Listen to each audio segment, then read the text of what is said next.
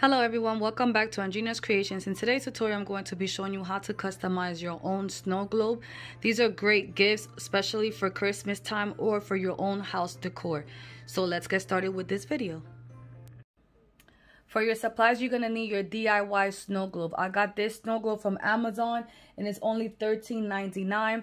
With this snow globe, you can design the bottom and the top. On the top, you could put two images, one in the front and also one in the back.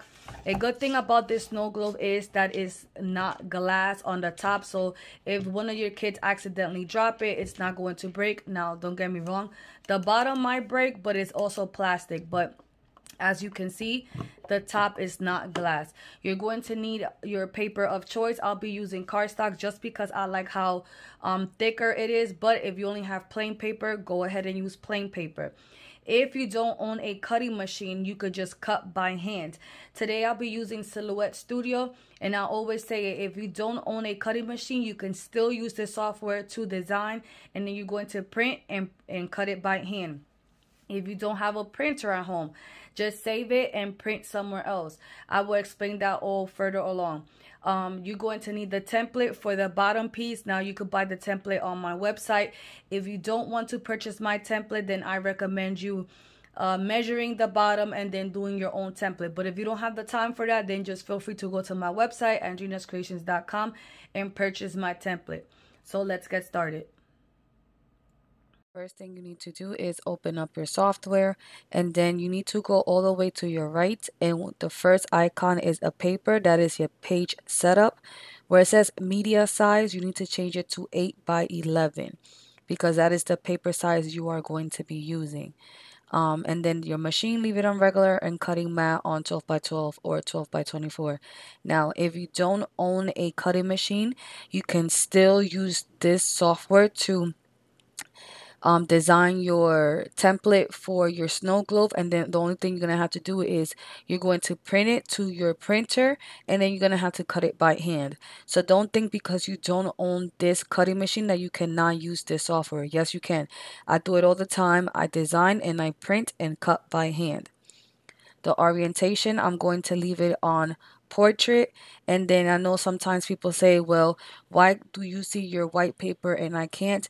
Right here on transparency on your page setup, I have it on 0. Some people have it on 100. So I have mine on 0.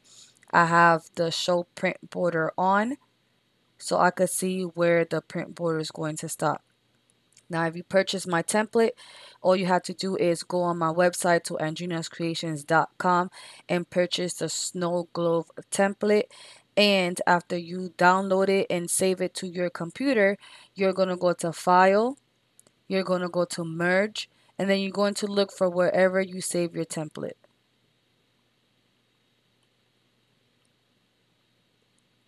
Now, you are able to do this in Cricut, but the only thing is that Cricut has printing limitations, and you're not going to be able to print this with Cricut because the whole template is almost 11 inches in width. Again, you can download this software for free. You just have to check down the description down below. I have a different tutorial on how to download Silhouette for free, and Basic Edition is free. But I do use Business Edition. Business Edition just means that I could do more in here, and it is a one-time payment, and right now it's on sale for $48. And I have several videos on how to do all that, okay? So check down below. Now, this is your template. You're going to design this however you want. If you're gifting it, if you're selling it, it's totally up to you. Now, I'm going to be doing this for my household. And this year, 2020, we're having a Grinch themed decor in my house. So the first thing you need to do is look for your images. I just went to Google or Bing, and I typed in Grinch Wallpaper HD. I'm going to click on the one that I like. Now, because I have business edition, I go right click and copy and paste into Silhouette. But if you have designer edition or designer edition or basic edition, you have to right click and save this to your computer.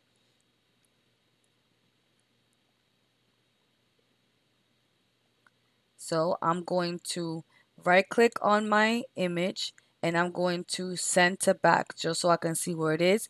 Now, while it's like that, I can see my template. I'm going to click somewhere here around my screen, and I'm going to drag my mouse, not letting go of my mouse, to make sure that I have the image and the template selected. I'm going to go over here to my modify panel on my right, and I'm going to click on crop. Now my image is inside of my template.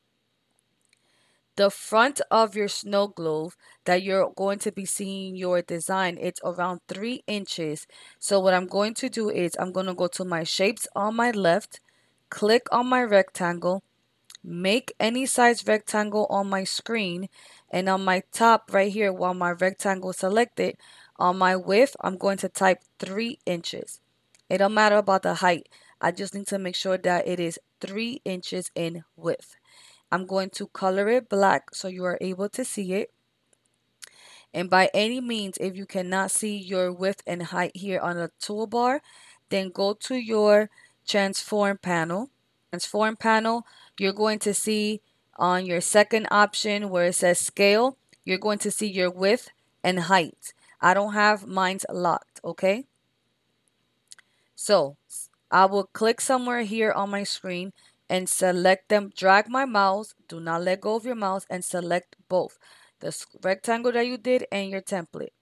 Now you're going to go to your, again, to your transform panel, and you're going to click on center. The second option that says center. Just because I want to make sure that this is centered in my template, I'm going to select my rectangle, and I'm going to use my arrow keys on my keyboard to bring it up. This is just a reference that anything I add to my template has to say right here in 3 inches. So when I display my snow globe, you're able to see the center. So I'm not going to write all around my template because you're not going to be able to see all that in the back. So I'm going to go to the A on my left, A on my right, select the font that you want to use, and you could download free fonts from the font.com. I'm going to go to my paint fill option, that is the paint palette on your right, and I'm going to select a color. I'm going to click anywhere on my screen, and I'm going to start typing.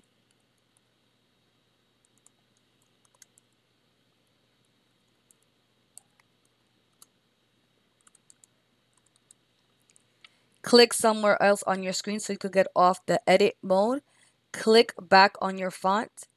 Go back to the A on your left and center it. Okay? Now, remember, stay in your reference, so you're going to use the little squares so you are able to put it in the center and resize it. As you can see, I'm right here on my 3-inch mark. Now I'm going to add an offset to this just so it can stand out a little bit more. So an offset is the icon that looks like a double star on your right. Make sure your font is selected. I'm going to click on offset, and right here where it says distance, you can play with the distance that you would like. While you like the distance that it shows, you're going to go back to your fill option, that is the paint palette on your right, and you're going to color it the color you would like. If you look closely, your lines have an outline color, and I don't want that. So your outline panel is under your fill panel, and then right here on the color option, I'm going to click on where it says the no color option. That is a color that you're going to see like lines going across it, okay? So I'm going to click there, and I don't have no color. I'm also going to click on the word Merry Christmas and do the same thing, no color. I'm going to hold down my shift key, holding down my letter, holding down my offset, right click and group it together. Okay. Now you are able to move your offset and your letters together.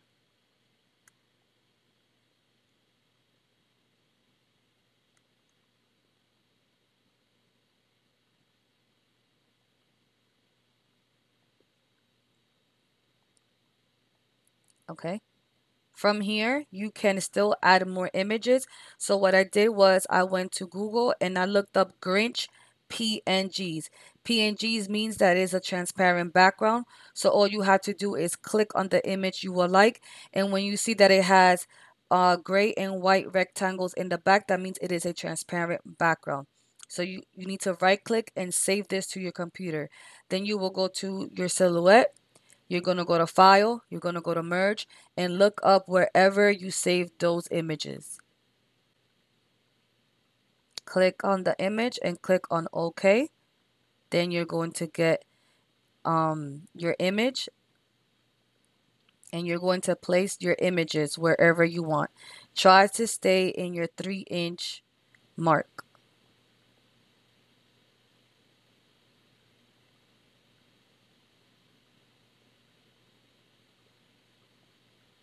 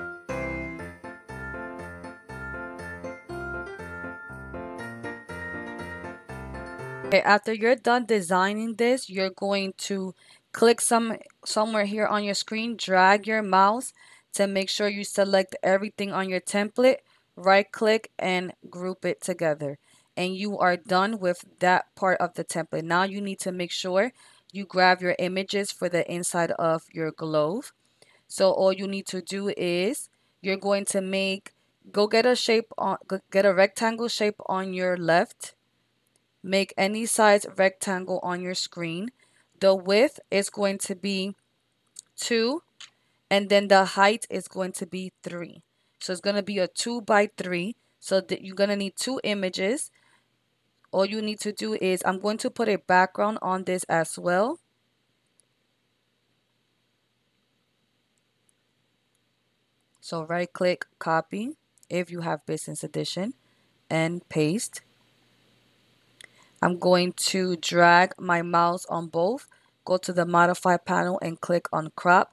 Now if you have business edition, you can go to your fill pattern, click here on your third option as patterns, where it says scale, scale it down, and you will see your pattern get filled up like that. Okay, so right here in scale, again, is your fill pattern that looks like a paint palette. You have three options. Go on the pattern option, click on advanced options, and where it says scale, scale it down or scale it up. I scale mine's down.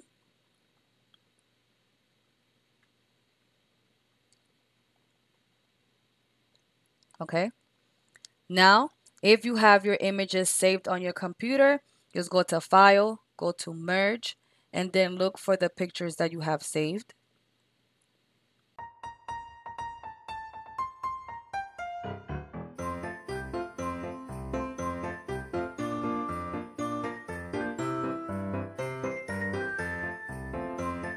Center it, you're gonna have to hold your mouse, drag your mouse over it, let it go to your transform panel, and you have two options here where it says center. So the first one is center to page, the second one is just centering both stuff together, and this is centered.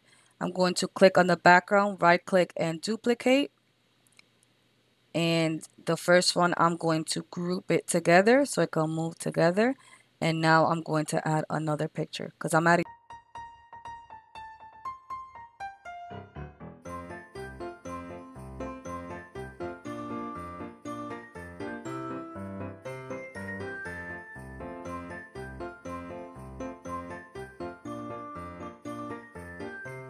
All right, and you are done.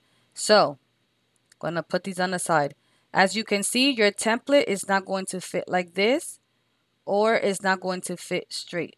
So all you have to do is curve your template. You have a green button here that you can move it around like this. See? Because if you try to put it straight, it's not going to fit. So just leave it curved so it can fit all in the page. Add your two images that you also want to insert. And from here, you are ready to print. All you need to do is, now if you do own a cutting machine and you want your machine to cut this, your first icon on your right is your page setup. Go to the third option, turn on your registration marks, and where it says thickness, I will bring that up.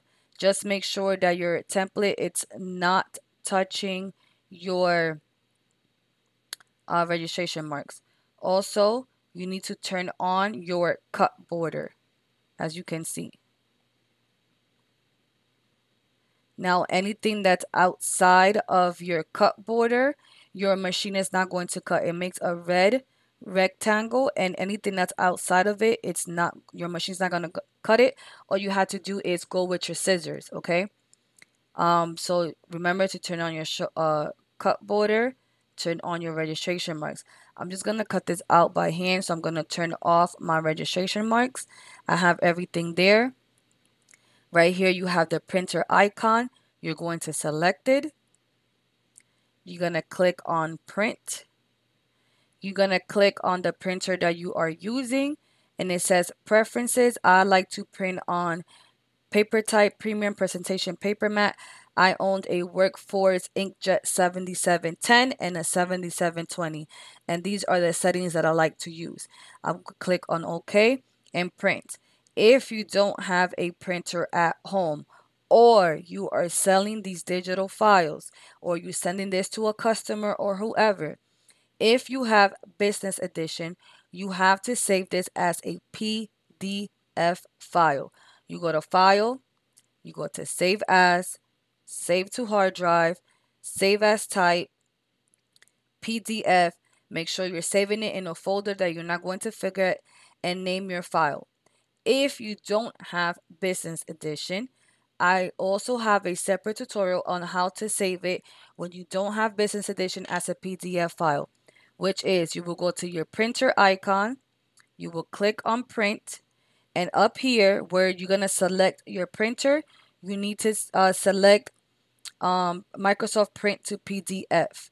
Also, if you don't have Microsoft, you're going to click on, where is it?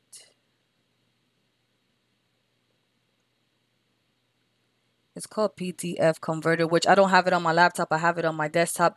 But just check down below that other video where I show that you need to download PDF Creator and stuff like that. But if you already have Microsoft Word in your laptop or your computer, you can also save it as a print to Microsoft Print to PDF, okay? If you only have basic edition. So you're going to click on that, Microsoft Print to PDF, and then when you click on print, it's going to save as a PDF, and then you could go to your local printing shop or send that PDF to your customer, all right? Hope that makes sense. So now I'm going to print, and then I'll be right back on putting everything together. Okay, so here is my image printed, and all I have to do is cut it all out, and I'm going to be using my scissors. Okay, after you cut everything, now it's time to put everything in your snow globe. Now this snow globe, you have to pull the top good enough. Now I had already kind of pulled it before the video. It has Velcro, so as soon as you get out the box, you might think it doesn't want to pull off, but just, you know, tug on a little bit. And then in here, you're going to have a little tab that all you have to do is pull it, and then these little inserts are going to come out. So do not throw this away, because this is where you're going to add your images. So you're just going to put one in the front and one in the back.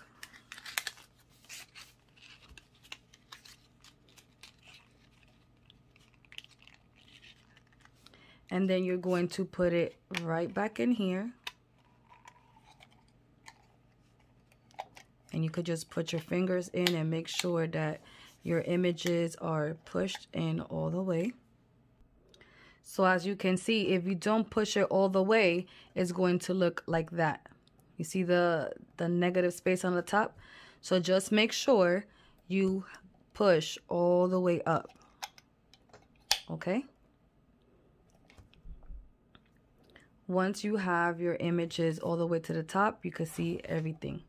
So this part is done. Now, what you need to do is, here, you're going to grab this piece, you're going to turn it around, and then these little tabs, you need to make sure you have them pushed in here, like that. Then you're going to pull this apart. Just pull it out. This DIY globe comes with extra pieces that you can use for the bottom, as you can see. But if you want to print out your own stuff, then that's perfectly fine as well. Now what I like to do is I like to bend this just a little bit, just like so it could grab the curve.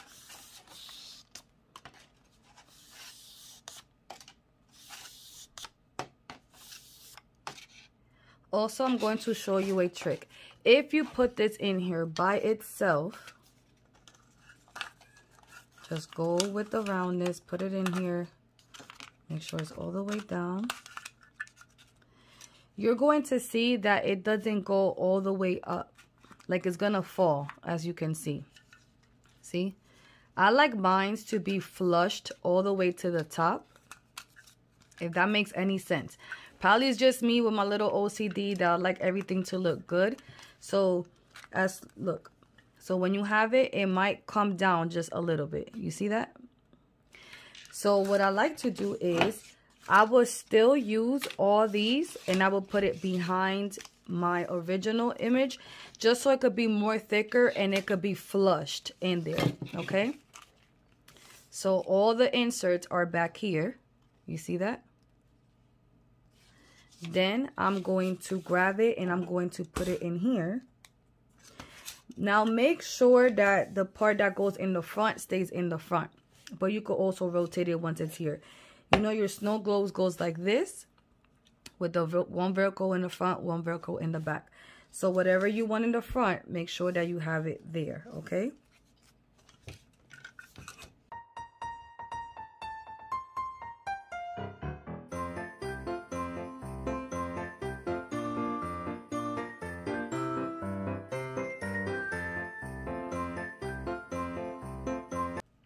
just with your fingers, just push your design to the top, all the way to the top.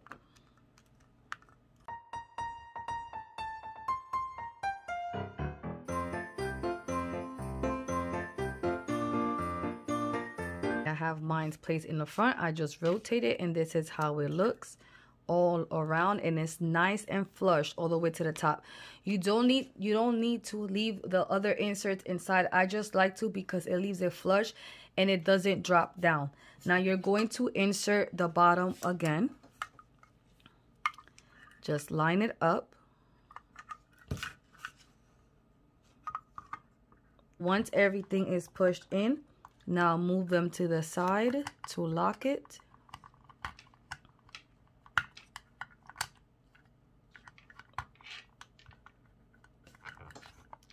Now that is locked, right? And now you're going to put this on the top. Make sure the Velcro is on there. And you are done. See?